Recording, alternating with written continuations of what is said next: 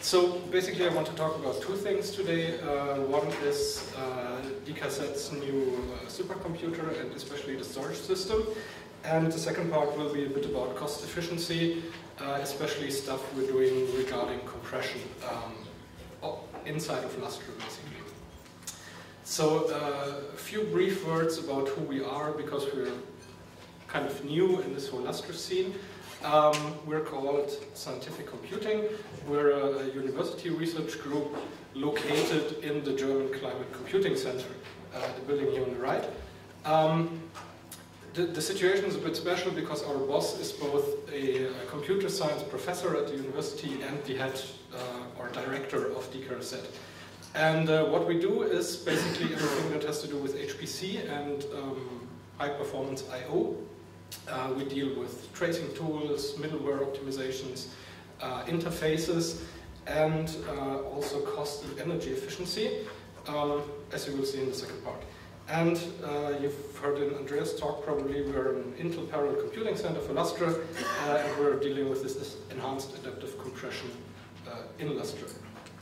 Okay, so first part, a bit about Mistral, which is DKRZ's new supercomputer.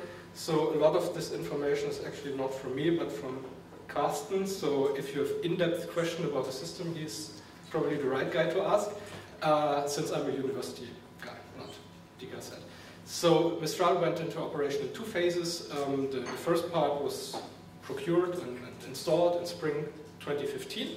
And the second part was just installed this year, 2016.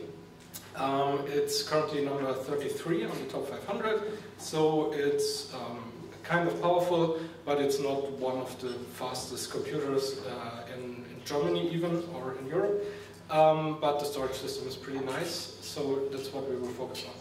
It has approximately 3,000 nodes from phase 1 and 2. The phase 1 machines are Haswell with 12 cores, and second phase 2 are Broadwell machines, a bit slower but with more cores. So overall it has a performance of 2.5 petaflops. It uses something less than 2 megawatts, I'm not sure about the exact number. Has a 240 terabytes of RAM and FDR InfiniBand with a fat tree and 2-to-1 blocking. So that will be important a bit later, because it basically means inside a rack you can communicate at full speed, but as soon as you leave the rack, not all of the nodes can communicate at full speed. Especially they cannot communicate with the Lustre servers at full speed. So, storage system, the interesting part. It's a Lustre system, obviously. It has 54 PB bytes. I just noticed this yesterday, so actually it's a bit more than 60 petabytes of capacity. Currently, I guess it would say like that, it's split into two file systems due to these phases, so it's not one large. For the users it looks like that, so it doesn't really matter. So it's one of the larger ones, and that also is a problem for DKRZ. We will talk about this later.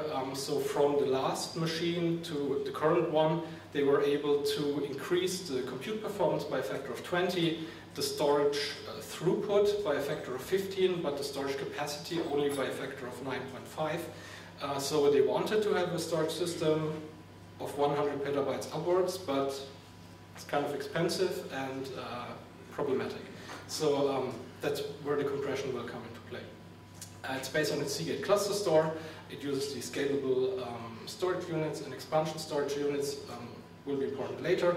Throughput, at least what's published, is 450 gigabytes per second, so not the fastest one, but one of the largest ones. Around 6 gigabytes per second per node, and a single stream performance of 1 gigabyte per second, so probably the same for everyone. As I said, it uses the Seagate cluster storage solution, so it has this nice fancy web interface.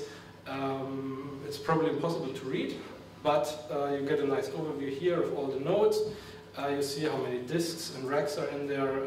You see the actual throughput here, and the peak throughputs there. So this is only for the phase 1 system, and probably more or less in the beginning, because if you could read it, you would see that the throughput is only 5 gigabytes per second. So there's still a lot room left. So how does it look like? Phase 1 is based on the CS9000 systems. It uses Lustre 2.5 based on the Seagate software branch. It uses a bit more than 60 OSSs, so servers, and each server has 2 targets. So each of these SSUs and ESUs is composed of 2 trays. They have 41 disks inside, and the old phase used 6 terabyte disks. And each of these units also has 1 SSD that is currently used for parity, but could also be used for burst buffering and stuff like that. So it also uses the distributed namespace with 5 metadata servers for phase 1. And a colleague of mine did a benchmark, and the phase 1 system alone reaches approximately 80,000 metadata operations per second. So with phase 2, that's based on these L300 systems, again, Lustre 2.5, Seagate version, this time more than 70 object storage servers, again, 2 targets per server, and an additional 7 metadata servers, so in total it's now 12. So together with phase 2, it's probably in the range of 200,000, I guess, metadata operations per second, so pretty fast. The only thing that changed in phase 2 is actually the size of the hard disks. So instead of 6 terabytes, now 8 terabytes. And it uses a 2.8 rate configuration. So if you want to use the numbers to compute the actual capacity, it will be a bit higher than that. Okay, the file system itself, apart from what I already mentioned, it's really 2 Lustre file systems, but the file system for users is separated into 3 parts, home, work, and scratch. Home is home directories. It has a quota per user in the range of gigabytes, and it's backed regularly. The work directory is for input and output data, so where the actual climate simulations take place, and their project-specific quotas are used. That is one of the problems, so there's a mix of user quotas and project quotas, and the 2.5 version obviously does not have project quota support yet. Yeah, I will talk about it on the next slide.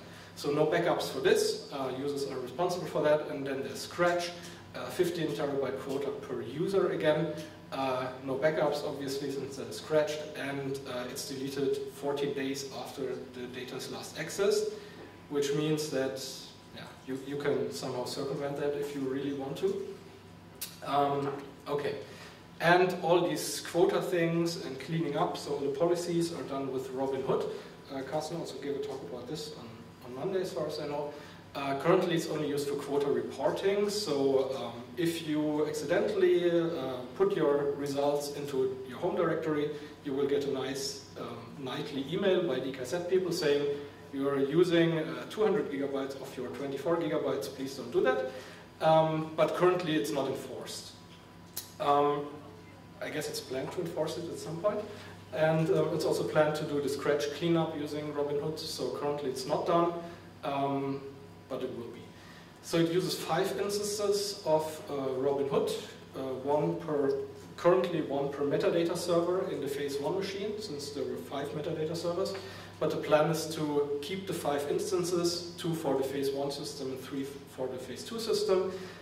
Each of these Robinhood servers is a separate server with a few fast SSDs, some dedicated for the operating system and some dedicated for the database, and a lot of main memory for the database. And I think this started out with a much lower performance, but now they're at 6 million entries per hour that these Robinhood instances can scan, and that's pretty nice because each metadata server currently holds roughly 60 million entries, so you could do a complete scan in 10 hours. Well, currently with the phase 2 system it probably will take more than like a day or so, but still the performance is pretty nice. So a few more things. There's a tape system currently with a capacity of 200 petabytes. It will be upgraded, I think, to half an exabyte over the lifetime of Mistral. So Mistral will be probably replaced in 2020 or so. There's currently no automatic HSM for just educational reasons, I would say, because otherwise the users would just put everything into the file system and everything would end up on tape. So that is more or less the main reason. So even though it's such a large system, it's pretty stable, everything works, there are no major downtimes. At least from my point of view, it's a lot better than the last system. And so one thing that is maybe also interesting is there's a client upgrade plan to version 2.7 for October, and that will use the Intel branch already, right? I think standard Lustre. Standard Lustre, yeah. So not the Seagate branch anymore. Server upgrade is currently not planned, but obviously it would be nice to get these features, but well, it's a large system. So yeah, that's also one of the reasons why it's two file systems. They obviously could have built it into one file system, but then they would have needed to migrate 20 petabytes of data, and that would mean a downtime of a week or two. Okay, so the German Climate Computing Center obviously is for climate research. So a bit of insight into the workflow of climate science applications. They typically use CDI, which is the climate data interface, which in turn often uses NetCDF, which then uses HDF, which could be nice because HDF supports parallel I/O.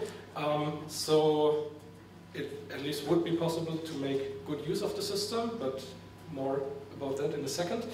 The scientists actually build a lot of application and domain-specific solutions on top of that. For example, there's XIOS, which looks a lot like ADIOS in my opinion. XML file specification and application-specific I/O servers that handle that. The problem is, at least in the current form, most of these applications still use serial I/O. So they ship all the data to rank 0, this one does I/O, and obviously that is not very good for performance. Currently a lot of work is underway to fix that, but at least with HDF there are a lot of performance problems, so if you just enable the parallel I/O, at least in these climate applications, it actually gets slower than the serial I/O case. So some people are working on that. So, second part, the cost efficiency. As I've mentioned, DKRZ, the storage system, is a pretty large system, and in the DKRZ case at least, it's a very significant portion of the total cost of ownership, so it's in the range of 20%. And like I said, they could not scale up the storage system as much as they wanted to, and obviously that is true also for future systems. So we can, or the climate scientists can produce more data much faster nowadays, because they get these nice compute increases, but it's a problem to store all this data and to store it in a fast way. And that's why we are currently investigating compression. We've also looked at different things like recomputing results, which is complicated if you change the computer architecture, deduplication, which needs a lot of main memory, so in the range of 300 terabytes or so just for this storage system, or even more, so it's not feasible. But compression is pretty nice. So the current status is here on the left side. If you use Lustre with the ZFS backend, you can just enable compression in ZFS, and you at least get server-based compression. And that's already pretty nice, but it's not really a Lustre feature, and it's something we're working on. And the problem is, I talked about the network, at least in the DKRZ case, you don't get full performance between the compute nodes and the I/O nodes. So we would like to have at least the option of compressing the data already on the compute nodes, ship it in compressed form across the network, then Lustre doesn't, or the Lustre servers don't have to compress it anymore, and just store it in ZFS. So that's what works, and that's what we would like to do. And that's what we're actually working on in our IPCC. And to investigate the possibilities regarding compression algorithms and where we could actually perform compression, we've done a small study basically looking at the whole I/O stack, so main memory, the network, the servers, And we've looked at both the performance of compression and also the costs, because obviously it incurs CPU overhead, and you have to pay for that at some point. And if you have a 60 petabyte file system, you have to pay a lot for it, maybe. So typically, people say, well, we want to do HPC, so compression is slow, so we can't do that. Or scientists say, my data is not compressible, I already do everything I can, but we found out that's not really true, as you will see on the next slide. And we've seen a few interesting things regarding cost efficiency. We still have to look at the performance impact in more detail, especially if we do it on the client, but there will be a separate talk tomorrow by Anna about that. So just an overview of the different algorithms. The most interesting ones are, that I will talk about in the next few slides, are the LZ4 family and ZSCD. Basically, we ran LZ bench on the climate data set. I'm not sure, a few terabytes, a lot of terabytes actually. And we captured the average compression speed, decompression speed, and the compression ratio. And as you can see, especially for the fast algorithms here, you can get in the range of gigabytes per second. These are all lossless compression algorithms, and you get a compression ratio of around 2 for said to be incompressible data. So it might be worth it to still deploy this, because having 100 petabytes instead of 60 still sounds nice. So these results actually are suspiciously good, but we confirmed them, so they can really reach 3 gigabytes per second on a single core in software, which is kind of amazing. ZSCD is below gigabyte per second, also has a higher compression ratio, and also pretty nice. And they're also like zlib, xzip, and so on for archiving purposes. They're much slower, but have higher compression ratios. So the first level we looked at is main memory, because you could compress main memory, at least if you use Linux, as probably everyone is, you can use ZRAM to compress your main memory, if you really want to do that. We haven't really looked at it, but we just tried, we run the numbers. So it supports LZ0 and LZ4. It can do multiple compression streams, so you can get above these 3 gigabytes per second. Depending on how many cores you sacrifice for that, you can reach 10, 20 gigabytes per second compression speed. And the figure basically shows here the total cost, so the amount of euros we spent just for main memory in Mistral. And we've looked at a few different memory configurations, 64 gigabytes, 96 and 128. And our goal was to reach 128 gigabytes per node. So in this case, we compress 60 gigabytes, we leave 4 gigabytes uncompressed as a fast cache basically. In this case, we use as much memory as we need to reach 128 with compression and leave the rest uncompressed in the same year. And these striped bars are the costs, which are on the left side, and all the other bars are the capacity in this case on the left side. So if we do no compression, we are somewhere here. So actually, this is the more realistic configuration, 240 terabytes. So if we do compression, we get something like almost 400 gigabytes without any impact on throughput, at least theoretically. As I said, we haven't looked at that in more detail, but we will be. One of the reasons is, obviously, if we have more main memory, the scientists will use it to produce more data that we have to store. So it's kind of lower on our priority list. What is more interesting for us is the network and the storage system. So for the network, like I said, the I/O performance is not optimal since we have this blocking. So we would like to have, or we would like to use compression to increase the network throughput. And surprisingly, that works. So the same graph here, we have costs this time per node. We have here the throughput of a single node. And we've looked at a few different network technologies, InfiniBand here, Ethernet, UniPath. And again, this purplish thing is the uncompressed throughput. Mistral uses FDR InfiniBand, and that is here around 60 gigabytes per second. And since LZ4 and LZ4 fast especially are so fast, if you sacrifice 4 cores maybe, you can actually get this up to 100 gigabits or 125 gigabytes with ZSTD. Obviously here you need more cores, but you can actually improve throughput. And since the new Broadwell nodes have 18 cores, you could say, I don't care, use 4 cores for compression and we get better I/O performance. So one thing that we noticed if you use the slower algorithms, they actually limit throughput, obviously. So if you have faster InfiniBand here, you see that this line stays at the same level, because even if you use all the cores for compression, you just cannot get faster. So it's important to use the best algorithms, which are probably LZ4 fast in this case. What you could also do, if you really wanted to, is replace FDR InfiniBand with QDR, compress it, and you basically arrive at the same performance. But since this decreases cost by only 15%, it's maybe not so interesting. So the most interesting part is the storage system.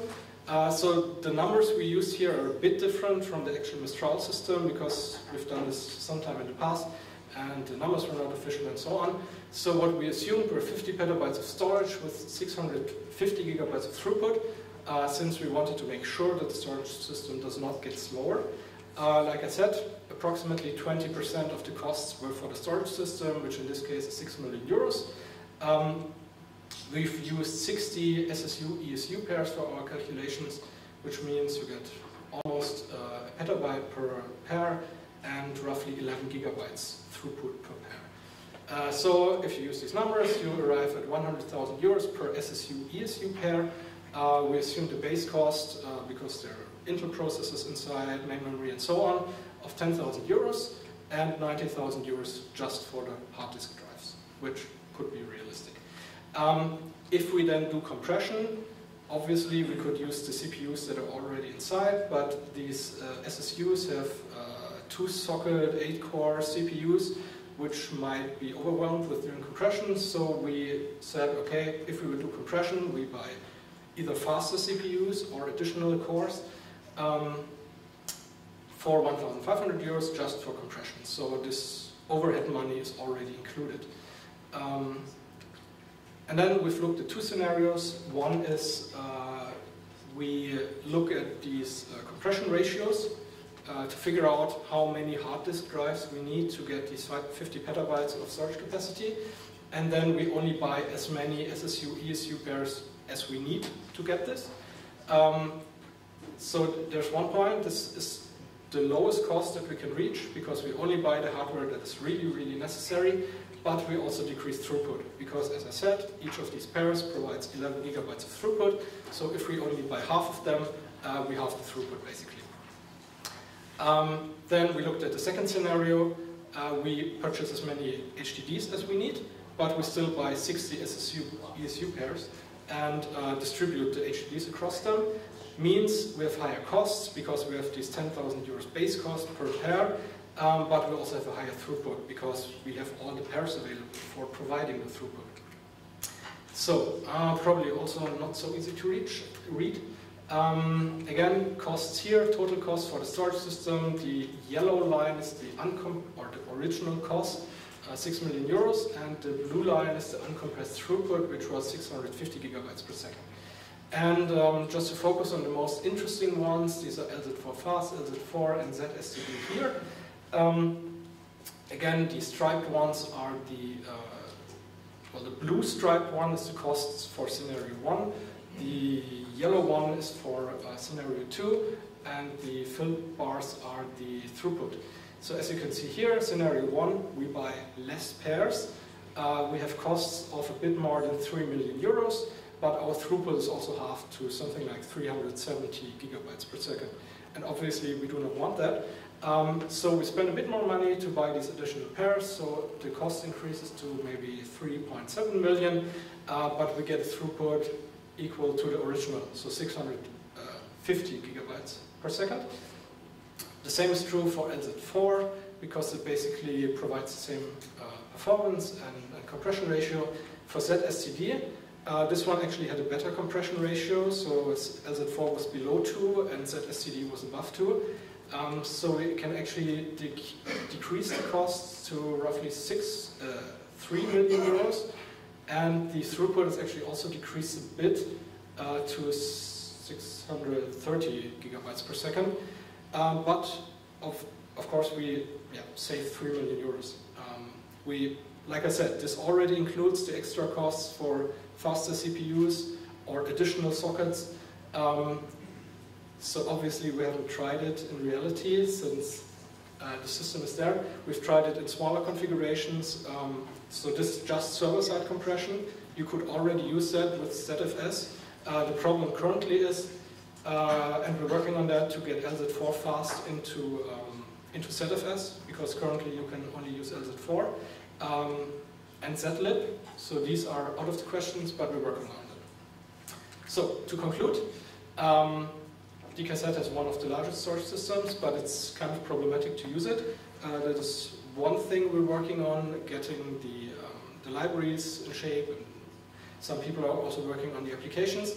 And what we are mostly focusing on in the research group and also in the IPCC is that the storage systems just lag behind. So the hardware doesn't develop as fast as the computation. So we're looking into compression to make this a bit less painful, at least for the time being. And if you're interested in our IPCC work, we have a preliminary website here. We'll start to fill it with more information also, how you can try this out with the ZFS backend and stuff like that. Yeah, that's it. Thank you.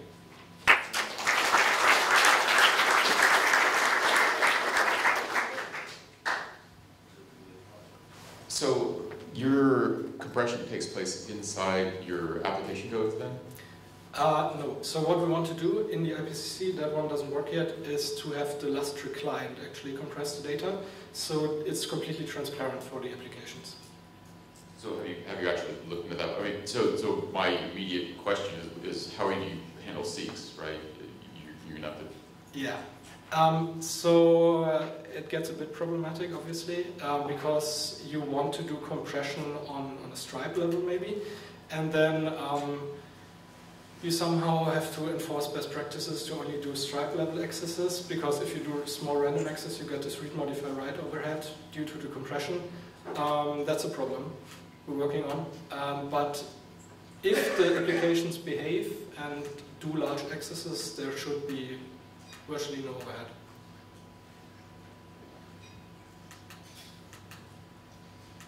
But like I said, the client stuff is in the beginning. So. Hi, thank you. Does it depend on the type of the file you take? The text file or the compression ratio? Yes. Yes, of course. So we just ran this benchmark over, I don't know, the work partition probably. So this one includes everything, like text files, netcdf files, grid files that are already compressed. So it's a mix of everything, and this is just the average. So if the application developers actually do compression inside HDF, obviously you might not gain much. But LZ4 has this nice feature called early abort. So if the data is actually incompressible, it will just detect that and not compress it again. Yeah. But it heavily depends on the data. So we're actually working on getting some kind of framework or tool that you can run on your data to get a first estimate. Currently we've looked at climate data and photon science data, and yeah, at least there's something to be gained in both cases. No more question? Yes. I don't know if I missed it, but have you looked at latency? Because the throughput is nice, but what's the cost of the actual context switch if you have dedicated curves or? Looked at what, sorry? The cost of latency. Latency. No, not really. Okay. Like I said, also that's more for the client, because on the server you mostly don't care. Yeah, I think it's fine for Lustre, but I'm thinking like main memory compression. Yeah, exactly. So in the storage case, we mostly ignore it. But for the network, especially if you have InfiniBand, yeah, it's an open question. Thank you.